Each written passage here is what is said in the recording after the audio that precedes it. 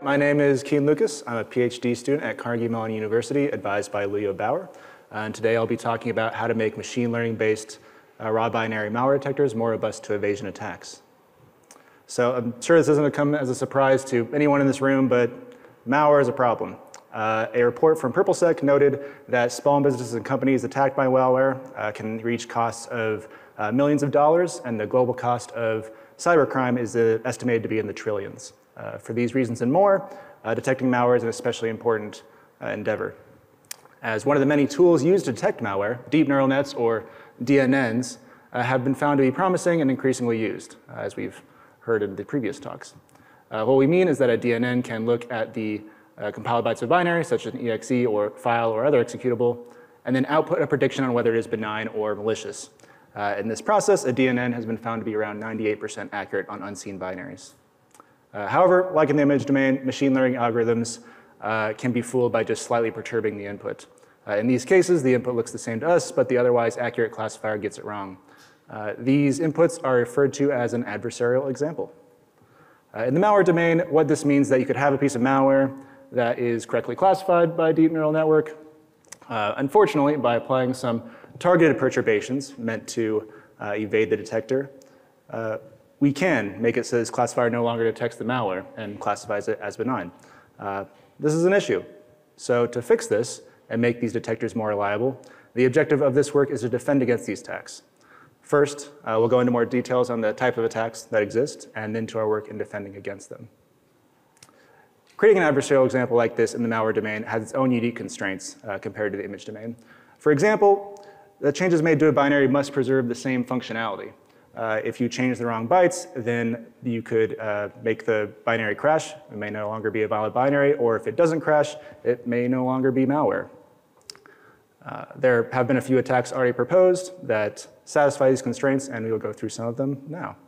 The first attack we'll talk about is called IPR, or in-place replacement. The idea behind this attack is that you have these compiled instructions, and you just want to manipulate them in such a way where the end result is the same thing, but the bytes are different. An example of this could be like changing a add 6 instruction to a subtract -6 instruction. These attacks work on around 30% of the binaries they're applied on. The displacement attack, or disp attack, works by displacing instructions to the end of the binary and then connecting the instruction flow with jump instructions. That leaves you a gap that you can then fill with no-op instructions that don't do anything but are evasive towards the targeted classifier. This works on around 90% of the binaries. Finally, we'll talk about the Kroik attack, which was proposed by Kroik and collaborators. This attack is pretty fast and doesn't work on the executable bytes at all. Instead, it appends evasive bytes to the end of the binary where they won't be executed. And this attack also works on around 90% of binaries. Another aspect about these attacks we need to talk about is their cost. Displacement and IPR attacks are expensive. This is because these transformations need to be calculated individually for every part of the binary. This picture on the right, shows a binary being transformed. And each successive iteration of going through it, you can see that more bytes are being changed. This also allows us to increasingly make the binary appear more malicious to the targeted detector. It can take many iterations to successfully evade a detector. The original published IPR and DISP attacks allow up to 200 iterations. And some transformations, depending on the binary, can be very computationally hard and time-consuming to finish. Overall, an IPR attack takes about an hour to create. A DISP attack takes around 5 minutes, and a Kroik attack takes around 5 seconds. So now that we've introduced some attacks and discussed their computational attacks or costs, this will become soon relevant as we talk about how to defend against these attacks, which is the objective of this paper. So we and others have tried a few different potential defenses, but in general, they haven't worked out. So the point of this paper is to try adversarial training in this domain. Adversarial training works by using evasive binaries as training data and to try to teach the classifier to stop being fooled by these attacks. Adversarial training in the raw binary domain presents its own unique difficulties. It requires around tens of thousands of adversarial examples, and as we just mentioned, some of these attacks can take around an hour each to create. With these timings, training just one adversarial training run on a single server could take around a decade to complete. Also, we don't want to just train one adversarial example or adversarial training model. We want to explore the different configurations of adversarial training to see how the resultant robustness is affected. Other configurations can include training with different types of attacks, optimizing the different attacks different numbers of times that we train on, how many batches we train with, and how many bytes we insert into a binary to make it evasive, also known as a displacement budget. This brings us to the main contributions of the work, which is to how to overcome these challenges and see if adversarial training works for raw binary detectors, and if it does, what configuration works the best. So one of the things we do to overcome the computational challenges, we parallelize. We create the adversarial examples around over 13 servers using around 150 different worker processes. We then send all these adversarial examples to a centralized training process. Unfortunately, even with this, training was still taking far too long. For this reason, we spent a lot of time optimizing code and making it faster and fix cases where it could take too much memory. We also decided not to try training with, with attacks that had not been fully optimized and so may not be as evasive as the original attacks, but could be completed much, much faster. Many of these cheaper attacks actually may not even be able to fool the detector that we train with, but we did see that we still got a robustness gain, which we'll talk about later. Overall, by combining all these optimizations together, we were able to get training down to a matter of weeks and start conducting experiments. In these experiments, we had a few questions we wanted to answer. The first question is, does adversarial training work in the raw binary detection domain? And if it does, can we train with these less optimized attacks and still be robust to the more optimized original attacks? We also wanted to see if adversarial training worked with some of these attacks, all of them, or just some. So now we'll talk about the results. In this plot, the y-axis denotes the amount of attack success we have, and the x-axis denotes how much training we've done so far, measured in numbers of batches of adversarial examples we've trained on. In this plot, a curve going down and to the right would represent a successful adversarial training run where we are decreasing the attack success. In contrast, a flatter line would represent a training run that's not working as the success is not going down as we train. So with this in mind, let's answer the first question, does adversarial training work?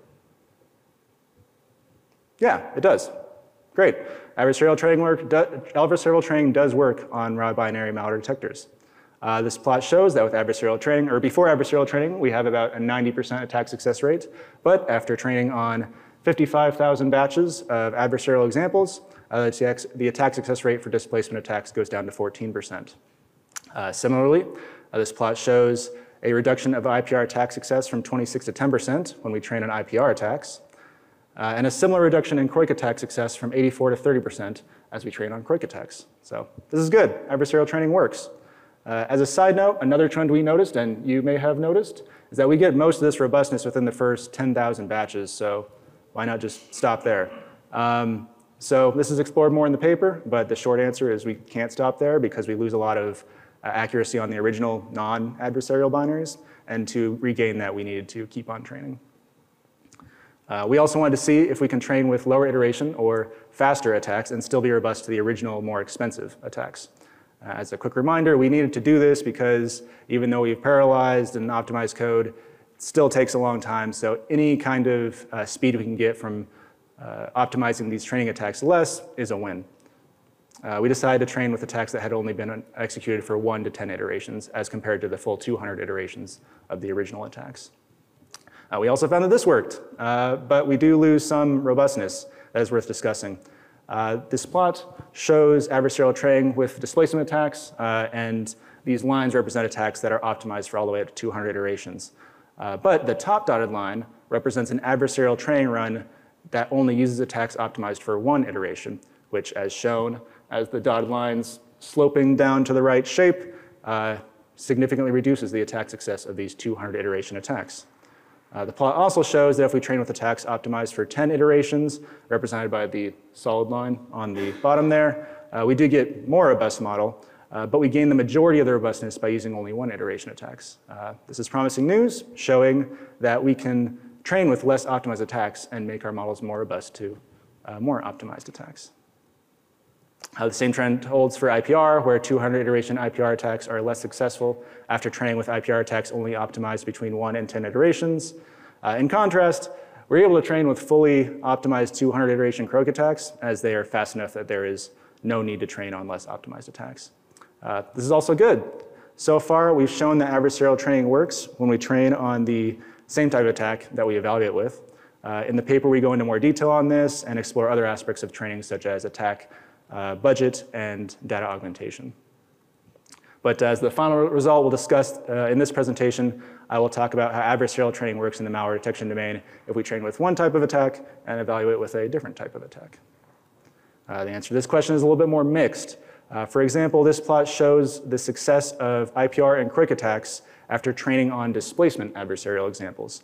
According to these curves, we do get the attack success of IPR and croak attacks does reduce, albeit much less of an extent as the displacement attacks.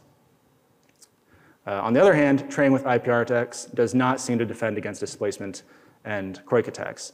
So in conclusion, training on DISP does help with IPR and croak, but training with IPR does not help with the other attacks. Unfortunately, these are the last results we have time to discuss today. In the paper, we explore the robustness effects of training with croak on other attacks, several more aspects of adversarial training in the raw binary malware detection domain, and also achieve some success in getting robustness through a much easier to produce data augmentation. Please read our paper to get the details. For now, we'll wrap up. As I previously talked about, malware is a huge issue, and ML-based raw binary malware detectors can be a great tool in helping against the fight against it. Unfortunately, these detectors have been shown that they can be fooled. Adversarial training was a promising way to increase the robustness, but this was previously computationally infeasible.